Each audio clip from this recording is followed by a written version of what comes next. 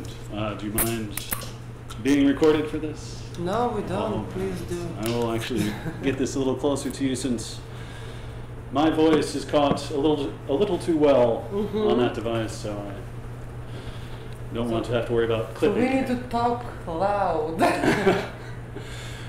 Well, oh yeah, I should introduce myself. I'm Giles Edwards, and I'm with 366 Weird Movies, and I'm covering Fantasia for the whole thing, and was very pleased to be able to make it to Vesper last evening, and even happier to see that it was a full house from what I observed. So yes, we also were very happy. Good North American kickoff, right? That was the this. premiere there yesterday. So that was a very enjoyable for me, and I wasn't seen when I raised my hand for the Q&A after, so I'm going to kick things off with the main question that I had about your film, Vesper. But just before that, so people who are listening to this will know who I'm talking to. If you might say your names again and what you were in the film, co-directors or... Co-director. Yes. So... my name is Bruno Samper. Bruno Samper. And Kristina Buozyte. And I'm Kristina Buozyte. Buozyte. Yeah, we are co-directors. Co-writer. And co-writer. And I'm also producer.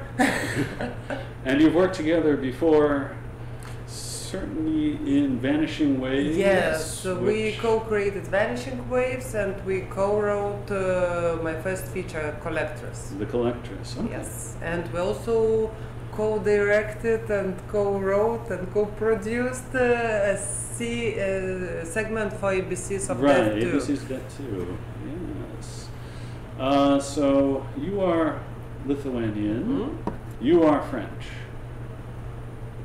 How did you two meet? Yeah.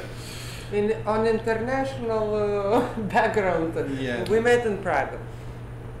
During a workshop in 2004. It was a workshop in Prague about interactive storytelling. Huh? Or you try to think storytelling in the age of interactivity and multimedia, and so we met there, and we tried to create interactive stories that interact with audience on like emotional level, sense level, and also mental level. Yeah, we have this background from multimedia, interactivity, and what we take from that and what we bring also in movies is a wheel of immersion to create immersivity. And we know, when you work with interactivity, finally you design experience. You try to think like, or you design an experience, a full experience. And it's this approach also we try to bring in movies, in fact, to create an experience. Yes, there were a lot of comments and questions certainly about the thoroughness of the world and its environment that you two and your team created for Vesper. My question actually pertained to the title, which obviously is the name of the main character, the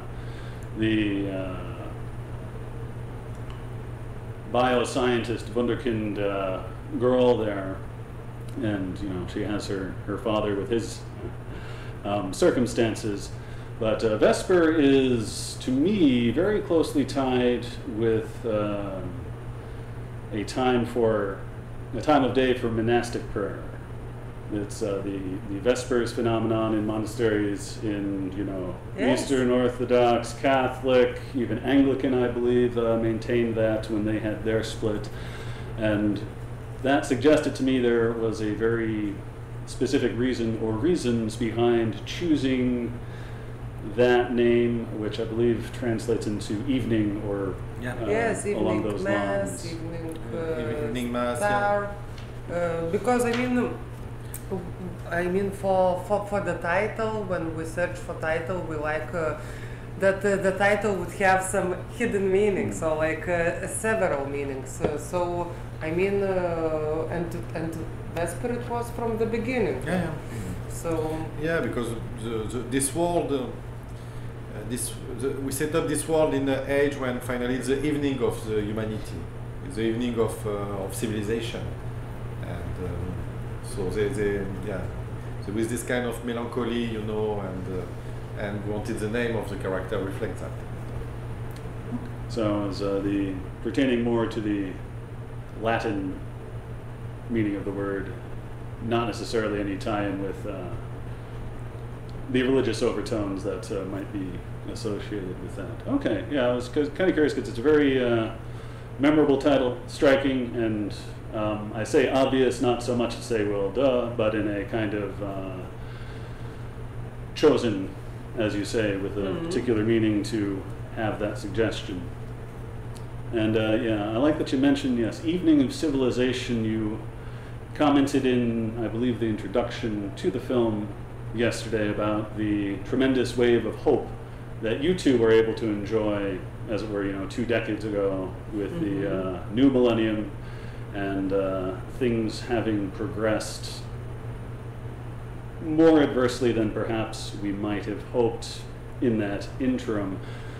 As a project, when did you conceive of Vesper? When did this dark but ultimately hopeful vision start taking hold as a story you wanted to tell? We started working at the project 6 years ago, so it took us a while to develop a script, and all pre-production kicked in 3 years ago, and the peak was during COVID. But also already in writing the script, we already started to think straight how this visual universe will be, because when you write such kind of stories, it's very important also to already keep in mind the budget and restrictions and what it is possible to achieve. Because it's no secret that movie business, to make movies, it's very expensive, and to make such kind of movies you need to be also very creative, but also very, very grounded already from first word on the paper. No, and we are fascinated by the biodiversity, and we wanted to create also a movie would take place in the nature. Use the nature, and then we could develop all this fauna and flora, and all these creatures. Really, to make a movie within a forest. We wanted to make also a fairy tale, and wanted really to make a story with really simple. On surface, but very, very linear, clear, but like a tale. Little Red Hood, Little Red Riding Hood, or Snow White, or to have a really this story, we could have this quality of a fairy tale, and so with all finally the code also of the fairy tale. You have Jonas, the uncle, is an ogre. Yep. You have the forest, you have the little house, you have. You have the dark cave. Yeah, you got the princess. The princess come from the citadel. Yeah. No, it's definitely. I can see that, and also I heard you when you mentioned your influences. Among them, you mentioned Jim Henson, which I felt very much shown through. Sometime a year or so ago, whenever it came on Netflix, the Dark Crystal prequel, and I very much got a vibe of that. Just sort of everything is alive in a very palpable kind of way. Sure, it's like most places, there's some tree, grass, etc. But this, it's all moving, exactly, and has a sentience to it that one doesn't typically see, which I guess probably ties in nicely with your fairy tale ambitions there, with not just the story and characters alive, but the environment there. That must have been one of the creative challenges constrained by budget. For the sake of people listening to this interview, could you explain a little how you were able to achieve so much thoroughness in the ambiance with, you know, pretty much every patch we're walking through, something is coming alive around Vesper and her friends, while at the same time, as you stated just now, and the awareness being there that this is not, you know, a mega budget, you know, James Cameron, let's drop, you know, $1/3 billion on. Yes, exactly. I mean, the secret, first, of course, it is the goal, what you want to achieve, and then it is preparation. And we really prepared thoroughly for the movie. So we storyboarded all the movie because, I mean, when you work with special effects and after visual effects, so I mean, we could, and when you have budget restrictions, you need to be very precise.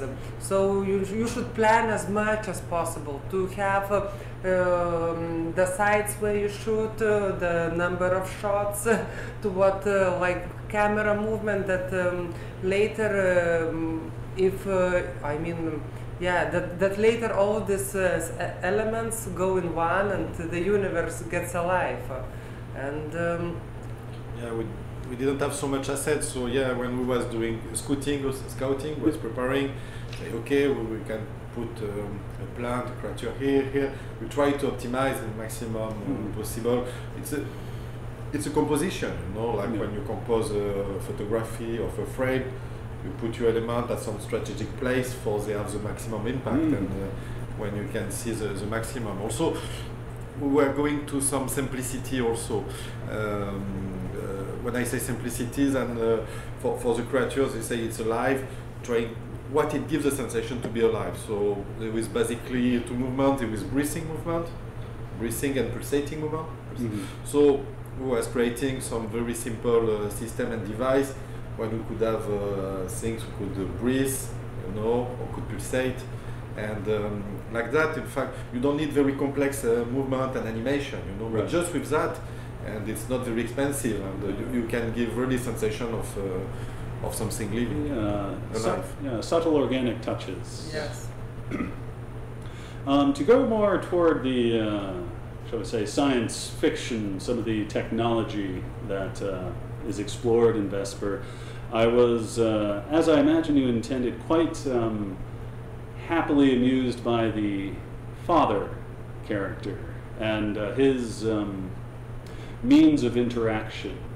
I was curious if there was any either fairy tale or more contemporary inspiration for the idea of the kind of floating guiding head that is almost, you know, he's with his daughter a whole lot throughout the movie as this other voice for her. I was curious as to what. Yeah, there was many inspiration from it. It go from the black hole, the Disney black hole in the 80s. It was to robot, to even Flubber with Robin Williams. Flubber. Okay. And for example, it was a TV serial also in the 80s. I forget the name. With a guy, an alien come from another planet. He have some kind of floating creatures around him, like that. Very organic also with. So it was also an animation, Japanese animation called Captain Flam. Captain Flam. I don't know. Captain Flam? I don't know the English title, but anyway. I'll So dig it up you later. know, it's. I mean, there is a lot of like these movies or animation or comics or when with this kind of character. Yeah, because he was. It was a great touch and added both to the science fiction feel of the thing, but also the fairy tale feel of the thing as a sort of sprite or otherwise spirit that's just gently bobbing around And it's like kind of a voice in the main character's head. Yeah. A moral voice who is like putting her back on a trail. If she, it's also like a teenage who wants to get free and who wants to become independent, but there is still a voice of a parent who says, see about your values, what you do, and etc. So it was like a bit of almost inner conflict metaphor. It's like a Jiminy Cricket. Yeah, okay, that's... But yeah, great touch. And the other one, I'm not sure if I quite got the term, the Jurg, the artificial creatures were, I guess I'm not sure how to phrase this. They seemed unexpected to me. I wasn't, going into it even at the point where we're first introduced to the phenomenon in the whatever construction accident in the center of town there, and you see this helpless white thing pinned to the ground. Was there a particular inspiration for these subservient entities? Because I can see how they sort of fit into the social structure within the movie, because you have the citadels with whatever's going on there, and I thought it was a bit of a tease that we never saw what was going on in there. Then you have these villagers, and then you have these Jurg, and below even them, you have these pilgrims wandering the landscape, and all fitting together. Where did the Jurg come from? Because that's like a really big thing in this story you're telling, and obviously has ramifications that predate whatever, the snapshot we're seeing of this world. What would you be able to talk about their inception as like a concept, as an underpinning for this milieu and society that we're watching here? If that's... I mean, the Jugs, they came very naturally about from the point of view of world building, because in this world, the citadels, they are very genetically advanced, and they try to preserve control and to shut from outer world. But I mean, we imagine that anyway, people who live there, who close themselves there, so they anyway need help, and they need workforce that do things for them and keep the system and everything. And as they are very advanced in genetic engineering, so I mean it's a natural outcome to create service. To create service that you can control, because real humans, it's very hard to control. Yeah, you have some hard-headed characters, as obviously evidenced by Vesper and. They are like robots, but the technology it's what we want to tell also through Vesper. And we are persuaded that more the technology will evolve, will advance, more it will go to the biologic and the organic. And we think that today's computer, silicium technology, electronic technology, it's a transition, and more it will complexify, more we will go, because we try to imitate, human technology try to imitate what it exists in the nature, what the living is doing.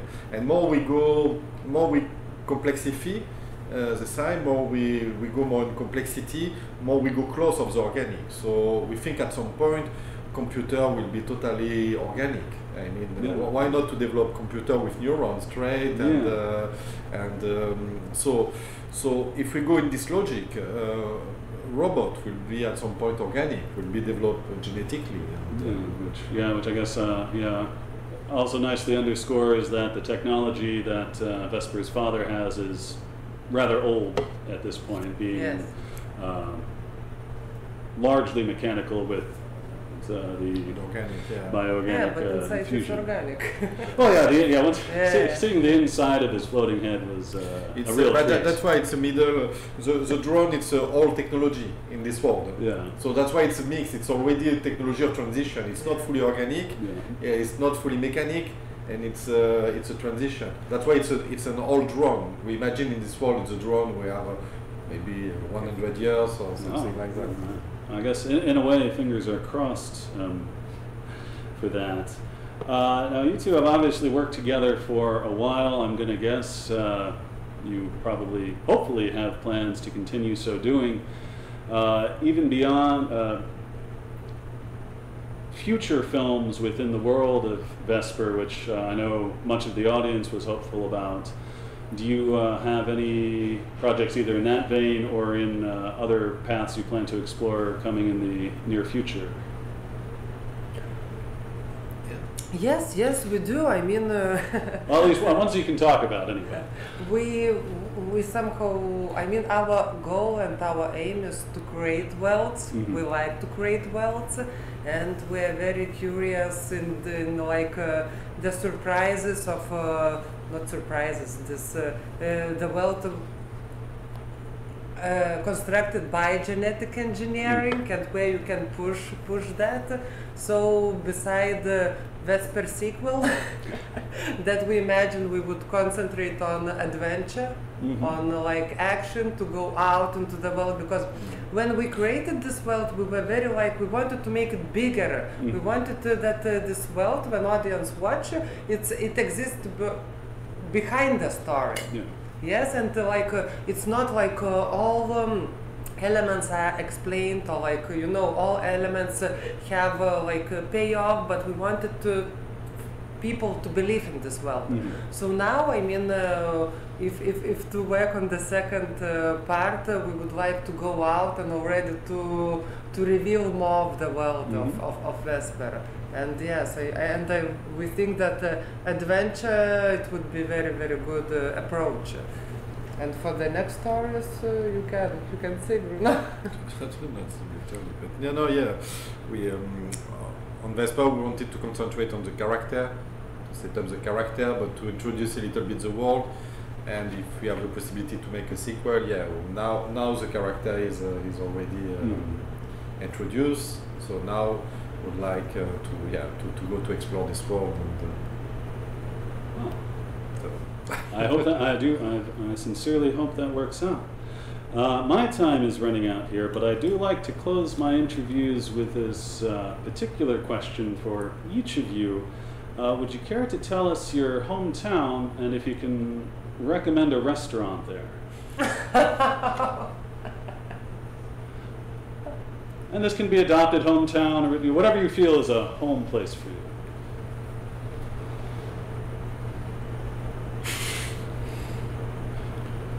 The restaurant in Vilnius? Yes, restaurant in Vilnius. Now I mean, in Vilnius there are really a lot of places, and very, very nice places, so it's very hard to choose like one. And now I don't manage to remember the name, but we have very good French restaurant. And of course we have wonderful like Lithuanian kind of middle-aged restaurant with wild beer. How is it? Not beer, but boar. No, yeah, wild boar. Yeah, wild boar, and a bit like wild animal meat. So I mean, this would be, and it's called lokis, a beer. So I mean, yeah, it's like very invitable. Never was it? You were. In Montpellier, there was we have a very famous twin cook called les Frères Pourcel, and there is a Jardin d'Essence restaurant, and it's really something. Well, that's excellent. Well, thank you. Very unexpected question. Well, thank you both very much, not only for your time today, but also for having crafted such an enjoyable, atmospheric, fleshed out movie for myself and the many people who were able to enjoy it yesterday and in the future. So I wish you both the very best of luck with whatever projects are coming ahead for you. Thank you very much.